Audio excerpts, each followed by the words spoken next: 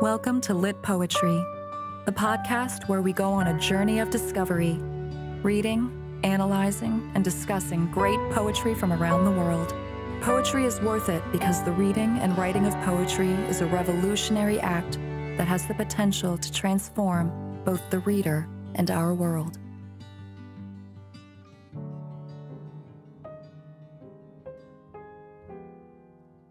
Welcome to the Lit Poetry Podcast.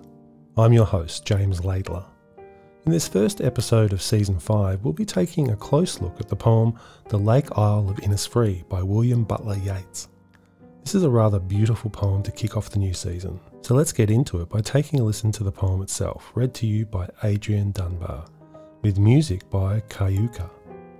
I hope you enjoy this musical adaptation of a fantastic poem.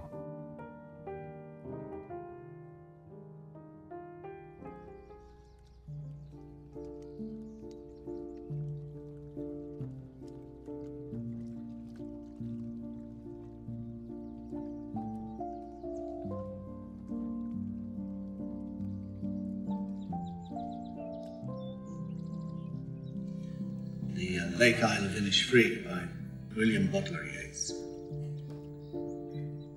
I will arise and go now, and go to Innisfree, and a small cabin build there of clay and wattles made. 9 bean rows shall I have there, a hive for the honey bee, and live alone in the bee loud glade. And I shall have some peace there, for peace comes dropping slow, dropping like the veil of morning to where the cricket sings. There, midnight's all a glimmer, and noon a purple glow, and the evening full of the linnet's wings. I will arise and go now, for always night and day I hear lake water lapping low sounds by the shore, while I stand in the roadway or on the pavement's grey. I hear it in the deep heart's core.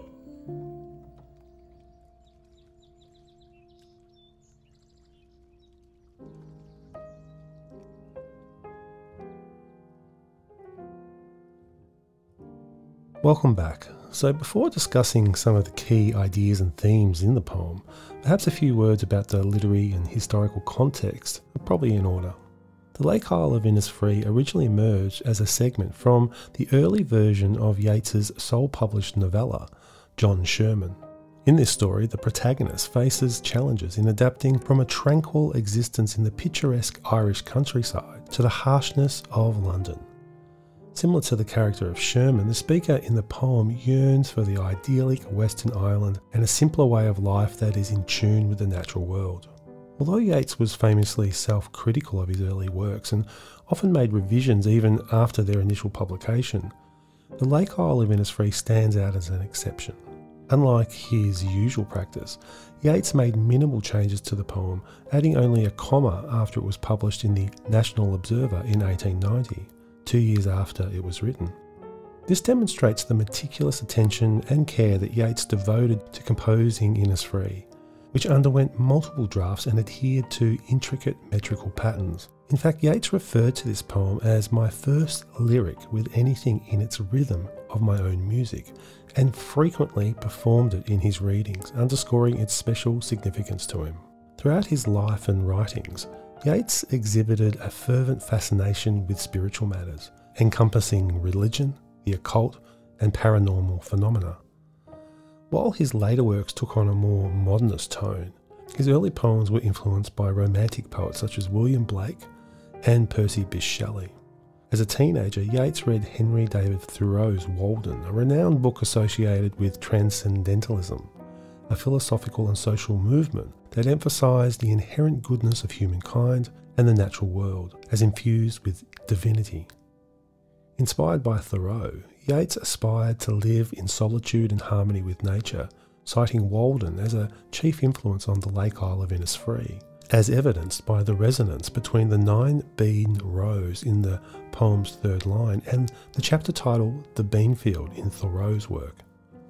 The Lake Isle of Innisfree is a poem of immense popularity and wide-ranging impact. It is widely regarded as one of Yeats's most well-known poems, a notable distinction for a literary figure of the 20th century who is widely considered to be of paramount importance.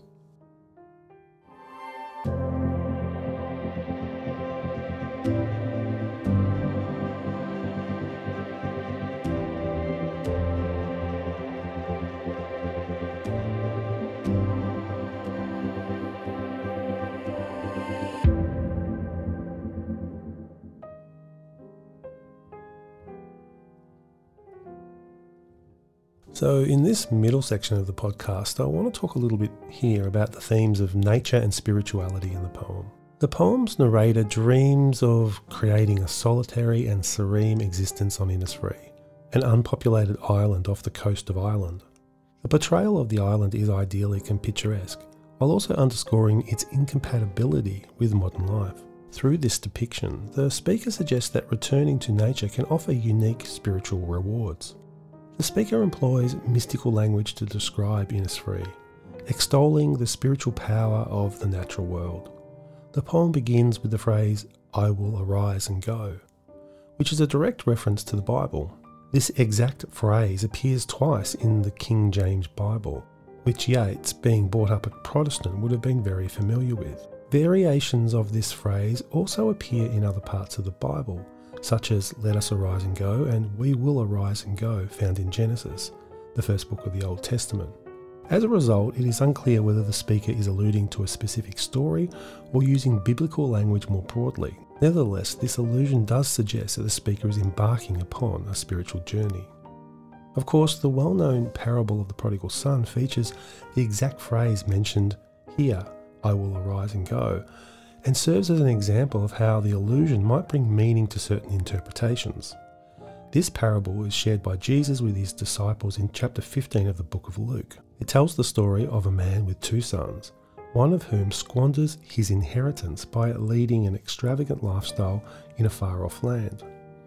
When a severe famine strikes and he runs out of money, the younger son finds himself destitute and working as a swineherd. He decides to return home and says, "I will arise and go to my father, and will say unto him, Father, I have sinned against heaven and before thee, and I am no more worthy to be called thy son. Make me one of thy hired servants." In the parable, the father forgives and embraces the son upon his return, celebrating his homecoming. When the older son objects, the father explains that they should rejoice because the lost son has returned. By referencing this story, the allusion suggests that renouncing material possessions and returning to nature is akin to the prodigal son's repentance and reunion with God. The replacement of father with Innisfree elevates nature as a divine, healing and forgiving force. The allusion recurs at the end of the poem, showcasing the speaker's resolve to seek spiritual fulfillment by living a simple life on Innisfree. The poem also contains subtle references to religious traditions, such as the metaphor of the veils of mourning, which compares early morning weather to religious head coverings. Phrases like purple glow and midnight's all a glimmer create a dreamy and supernatural atmosphere. The speaker feels a deep personal connection to Innisfree, which seems to call out to them day and night, resonating in their deep heart's core. The speaker sees nature as a divine force that can bring inner peace. The poem also emphasises that communion with nature is the only path to attain spiritual rewards, suggesting that modern society hinders the pursuit of truth and peace.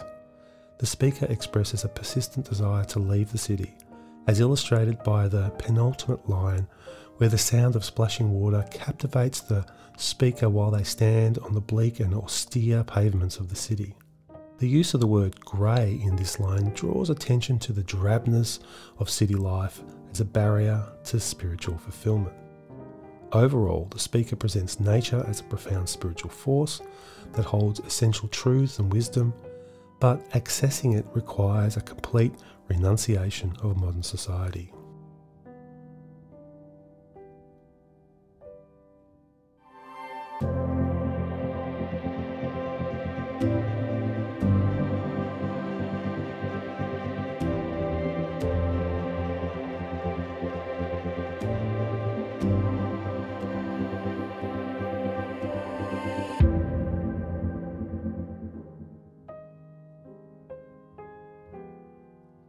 So it's time to wrap up our first episode for Season 5 and say goodbye. I hope you enjoyed this week's poem.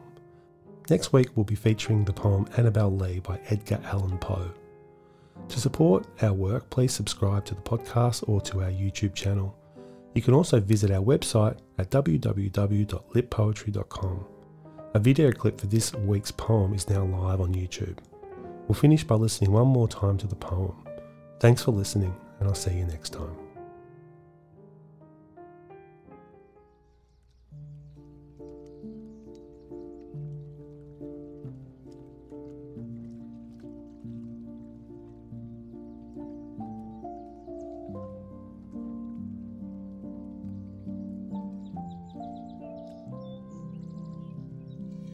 The Lake Isle of Innisfree by William Butler Yeats.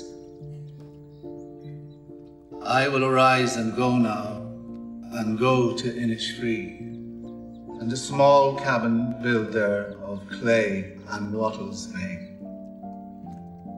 9 bean rows shall I have there, a hive for the honey bee, and live alone in the bee-loud glade.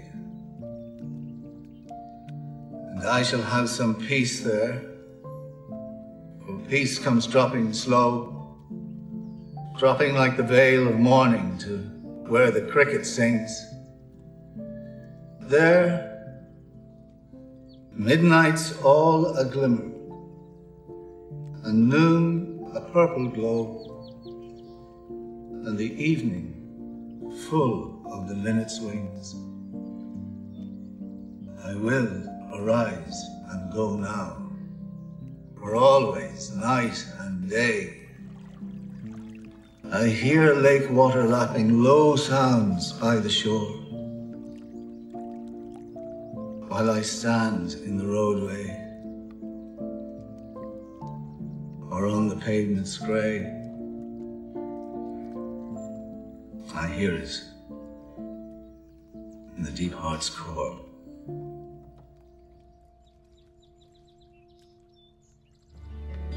You've been listening to the Lit Poetry Podcast, presented by James Laidler.